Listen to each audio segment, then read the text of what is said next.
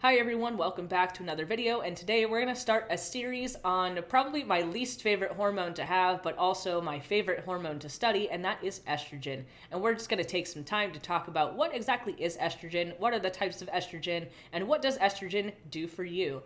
And a lot of us know that estrogen is a steroid hormone, and a steroid just means that it is produced from cholesterol and it binds to a receptor and is then translocated into the nucleus where it can bind directly to DNA to have its effects.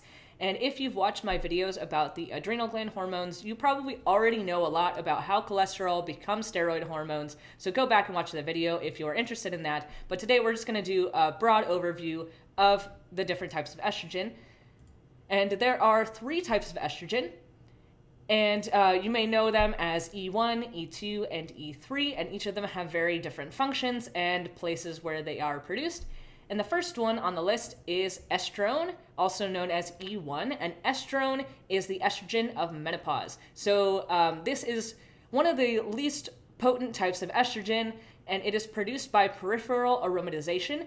So if you recall the enzyme aromatase, this enzyme is found in fat tissue, adipose tissue, also known as, and it's found in bone, in the brain, it's found in blood vessels, it's found all over the place. But it is responsible for converting androstenedione to estrogen, specifically estrone. And so that is how we get estrone. It is peripherally converted, and that's what makes estrone kind of special. The next one is 17-beta estradiol, and this is also known as E2. And if you have had any exposure to estrogen or have been taught anything about estrogen, this is probably the estrogen that you are most familiar with because it is the most potent form of estrogen.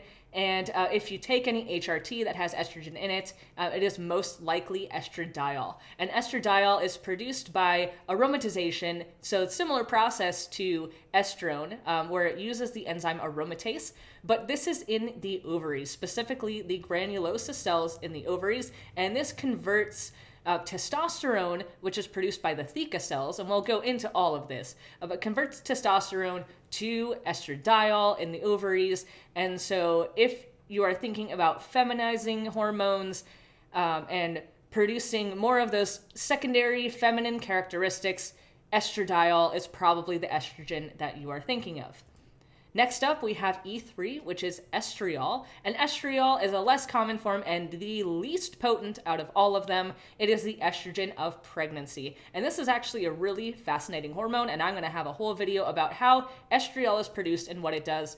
But it is produced by an interplay of the pregnant parent, the placenta, and the fetal liver and adrenal gland, and there's this wild process out of how all of these components affect each other in this process of estriol production, but we're going to go into that later, so don't worry about that now. All you need to know is that E3 is not very potent, and it's the estrogen of pregnancy. So just to recap here, we have our potency from greatest to least. We have estradiol being the most potent. You're going to see the most feminizing effects from estradiol. Secondly, estrone, and then finally, estriol.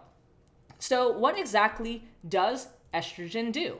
And it has lots of different functions, and you may remember from my differences in sexual development videos about embryology, it is responsible for the development of female genitalia and breast development.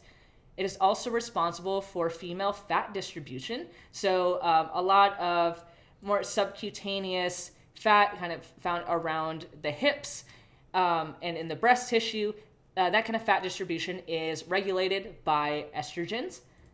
Also, follicle growth, and I don't mean hair follicles, I mean ovarian follicles. So this is what can lead to a pregnancy and contributes a lot to the menstrual cycle. So estrogen stimulates follicle growth. It also stimulates endometrial growth. So in the menstrual cycle, your period is marked by a shedding of the endometrium, which is the innermost lining of the uterus.